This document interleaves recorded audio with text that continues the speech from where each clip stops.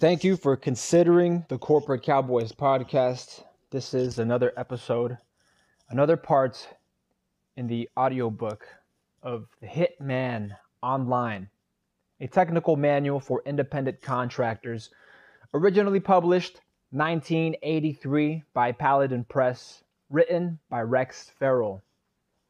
Just a quick warning and disclaimer. It is against the law to manufacture a silencer without an appropriate license from the federal government. There are state and local laws prohibiting the possession of weapons and their accessories in many areas. Severe penalties are prescribed for violations of these laws. Neither the author, nor the publisher, nor myself, the narrator, Alex, assume responsibility for the use or misuse of information contained in this book. It's for informational and educational purposes only. So don't fucking hit me up that you did this and you did that because I said so. I didn't say shit. I'm just narrating it. This is Chapter 5. Homework and surveillance. Mapping a plan and checking it for accuracy. Homework and surveillance. The absolutely most essential parts of any successful operation is accurate information. Even with the finest weapon and the most sophisticated equipment available, without accurate information, you'll be all dressed up with nowhere to go. Or worse yet, you may crash the wrong party. Homework. Only a fool will rush right into a job without doing their homework. You have to know your target, whether it's a job for hire or a personal endeavor. Every scrap of up-to-date information you can gather inconspicuously should be assembled and studied to guarantee the success of your operation. Information requirements will vary depending on the type and difficulty of the job. Even the most minute, seemingly unimportant detail can be just the very item you need. Everything your employer knows, you should know. The best way to gather the necessary facts to plan your job is to use an information sheet as a guideline so nothing will be left out. You can have your employer fill it out themselves, but you will get better information once you have a bond of mutual trust and price has been agreed upon, if you ask the questions and fill it out as they supply the information. Until you actually do the job, the information sheet is just harmless data, or data, however you pronounce it. However, if it falls into the wrong hands and you go ahead with the job, it could very well prove conspiracy. So, keep it in a safe place from prying eyes and nosy snoopers. After you do the job, the information sheet, along with any photos, maps, diagrams, house keys, and other paraphernalia, will become incriminating evidence linking you to the crime. So memorize and get rid of all your information before you leave to do the job. The best way to rid yourself of this evidence is to burn it all. Crumble the cooled residue and scatter it in the wind. If you burn it indoors, flush it down the toilet. But make sure you are not near any smoke detectors or you may have company at the most inopportune time. Just see that all this information is done away with in some manner that will inhibit its reconstruction. On the following pages is a sample information sheet to show the depth of the information required to plan an efficient, successful job. Each job will be different, so the categories will carry in their importance. That makes sense. Oh, no, it doesn't make sense. Each job will be different, so the categories will vary. As that was a typo on the author's part or the publisher's part, because this is an online manual. Each job will be different, so the categories will vary in their importance. For instance, if a man lives alone, it may become important to know if he has a dog who will bark, warning the owner of your impending intrusion, or alerting the neighborhood that something is amiss. If a man lives with several other people, however, it may become important to know his regular routine and where he hangs out when he is not at work or at home. Your thinking pattern and technique should be flexible and imaginative. You may want to develop your own information gathering system based on your personal needs and preferences. Using this information complete on the sample form, we come to the following conclusions. And here it leaves a couple of notes. My commentary is just that, obviously, because this is an audiobook, you won't be seeing anything, even though it says on the next pages or whatever. This information sheet you won't really be able to see, but I'll read you the captions nonetheless. Items 1, 2, 3, 5, and 24 supply physical information to enable positive identification of the mark. Edward Nathan Jones, aka Eddie or Fat Boy, can be mentally pictured as a middle-aged, overweight man who is more than likely too out of shape to make any positive effort to defend himself against our onslaught. The description they're giving out is based on a previous little anecdote in the manual. I believe it was chapter 1 or chapter 2. Could have even been the prologue. You want to tune into and listen in on parts 1, 2, and 3 of the Hitman technical manual. You can click on the link to listen to those. The picture supplied will help greatly in making a positive identification. However, if the photo were not available, the indicated mole, scar, and habitual cigar would be of great benefit, along with the detailed physical description. Items 9 through 20 and 23 give clues to his emotional makeup. Our mark is basically a loner. He lives alone, has few friends or outside interests, preferring to remain within the confines of his apartment watching TV during his free time. He is a heavy drinker, although he does not abuse any type of drug. The fact that he is a homosexual will preclude the sudden appearance of a girlfriend. It is stated in item 23 that he is afraid of sexual contact of any kind since his brush with the law 8 years ago. Let's see. Does he give his age? Because if he's afraid of the law 8 years ago, he might be up to something nefarious. We could just knock him off for that. Or he may be knocked off just for that. He may be just a bit paranoid, since he does keep a loaded weapon close at hand in the apartment. His previous fighting ability will more than likely pose no threat. His previous fighting ability will more than likely pose no threat, since his excess weight will slow him down considerably and make him short-winded. Items 4, 6, 7, 9, 10, 15, 16, 21, 22, 25, and 26 indicate again that his lifestyle precludes heavy traffic flow at the place where he lives. Although his job is an unimportant one and he drives to and from work alone, a study of the drawings in items 25 and 26, a study of the drawings in items 25 and 26, as well as the photos provided, make the apartment the initial choice for making the hit. The fact that he does not deal in or partake, because of typos, my apologies. A lot of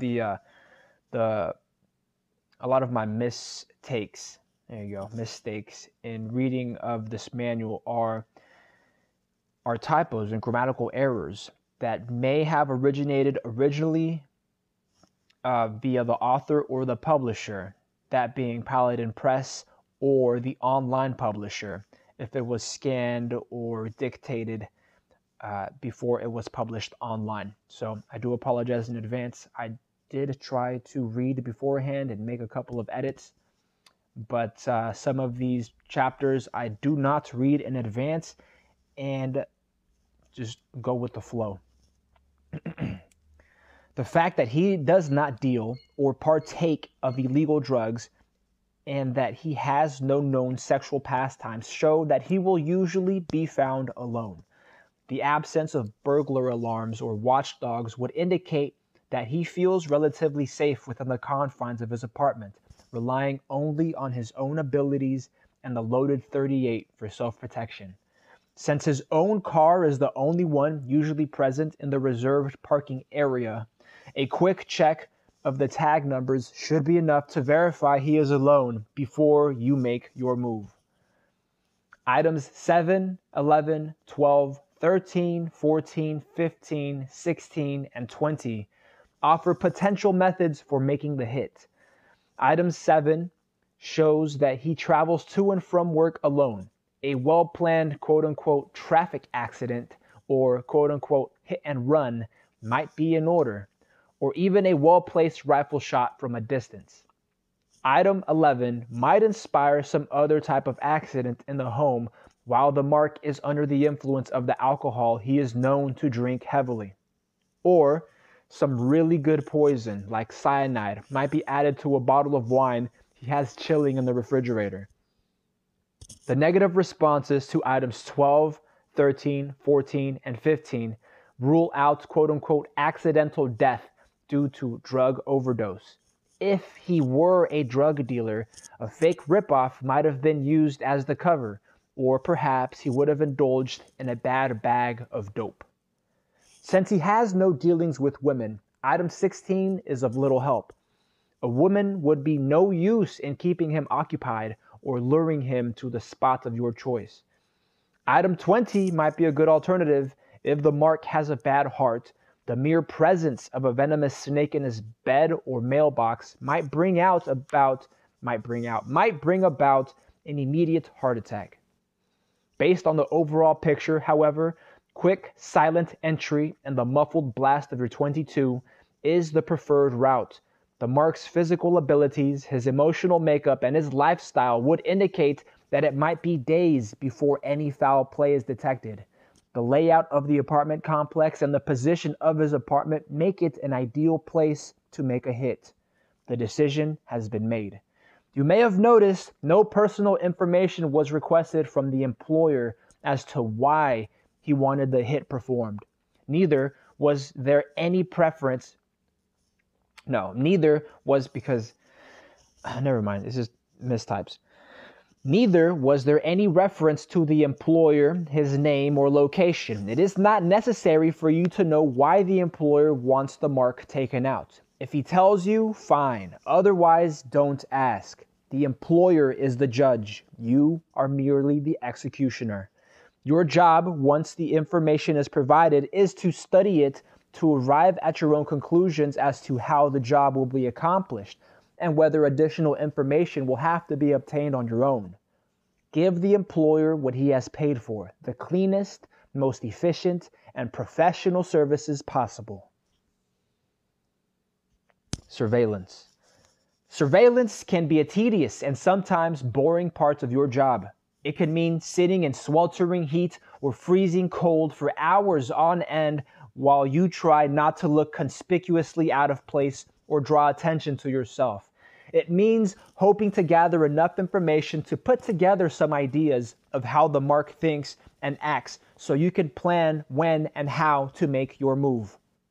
When a complete packet of information is supplied by the employer at the time you make the contract, when a complete packet of information is supplied by the employer at the time you make the contract, surveillance can be cut down to a few routine checks of places the mark is known to frequent and a couple of runs to establish positive identification and correct addresses. If, for some reason, the employer cannot provide the information required for advanced planning, of course the fee he pays and the expense money advanced will be higher to cover the extra risks and time involved in assuring success of the job. The key here, as always, is discretion. The use of disguises will enable you to move about more freely. It is much more to your advantage that no one recognize your true identity or remember your actual description. Surveillance techniques vary from job to job, depending on the area where the mark lives and his personal and social habits.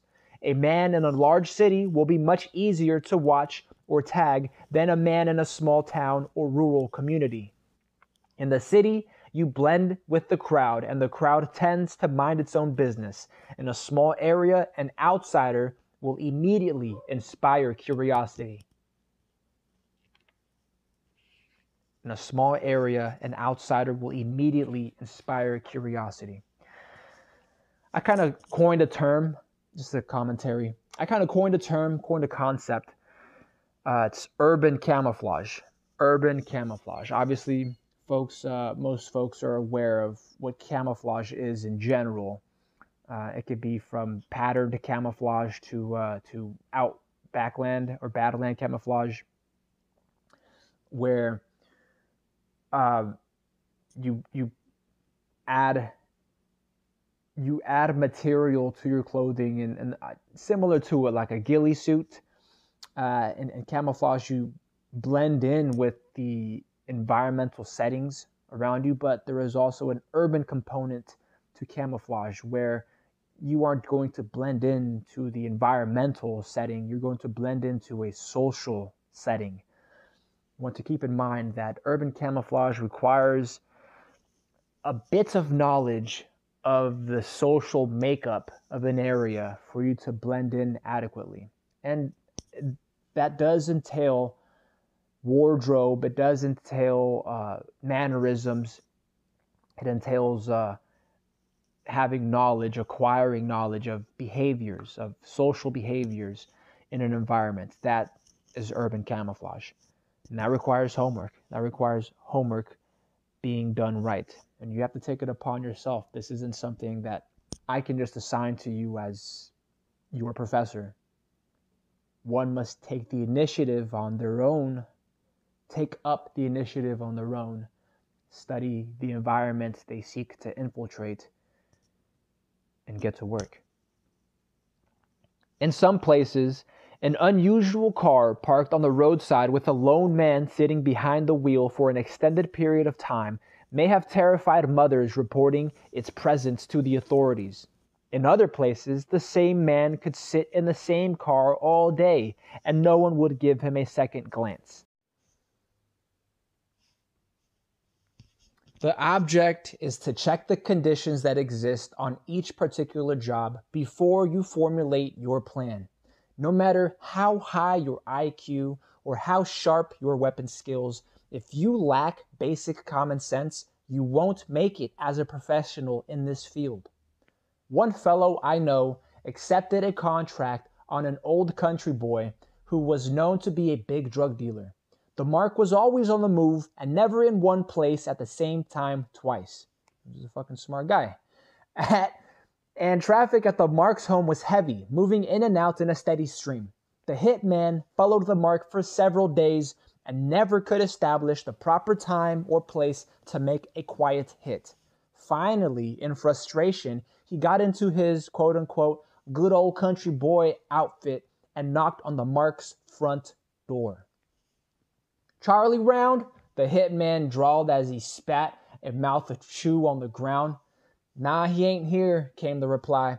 "Reckon I could catch him over at Pete's bar?" our friend inquired as he bent to wipe the dust from his cowboy boots. This motherfucker's moving a lot for trying to make an introduction. "Maybe later. He's out at the packing house right now," the young man informed him. "I expect him to come back by here about 5 or 6 o'clock. "Thank you much," our friend said, tipping his hat politely. "Just tell him Clyde stopped by and I'll be seeing him later." Back in his pickup truck, quote-unquote Clyde drove to the packing house he had surveyed earlier. He knew it was a cover for transporting the drugs cross-country. The decision now was whether to hit the mark here or wait until later when he was known to be visiting Pete's bar. Luckily, there was a vacant parking spot to the left of the mark's car. He turned the radio on, and country music filled the air. Leaning his head back against the seat, he pulled his hat down to cover his eyes as though he were napping. He was still in that position when the unsuspecting Mark bent to unlock his car 45 minutes later. The muffled sound of 3 shots, pat, pat, pat, till the mark's head went unnoticed by the workers in the packing house. The body was not discovered until several hours later when the shift ended. By then, our friend was safely miles away. A difficult hit had been successfully completed. If you expect your surveillance to entail tedious hours of watching and waiting, there are some things you can do to make yourself more comfortable during that time. If it is cold out, dress warmly and carry a blanket to cover yourself so you won't have to run the car to keep the heater going. Pack a thermos of coffee or cold drinks and some food so you won't have to leave your position when you get hungry. Bring a portable radio or cassette player so you won't drain your car battery. Yo, this shit was written in the 80s, all right? Don't judge. They had cassette players back then. Nowadays, you could do an MP3 player, some type of device to keep you busy, but while remaining aware. Don't bring, there you go. Don't bring any reading material. You can't watch and read, although a newspaper may be used as a prop. Although a book or a newspaper may be used as a prop. To fill the time, you can check out books on cassette from the library and listen while you watch. Yeah. So books on cassette, books on CD, books on fucking VHS. No. Jokes aside, comment. Have a good MP3 player, something that'll keep you aware. You could be double dipping on the job. You could be learning and actively working at the same time. Obviously, you do not want to distract yourself by delving into a book, becoming engrossed in reading a book, and not paying attention to what you're supposed to be doing.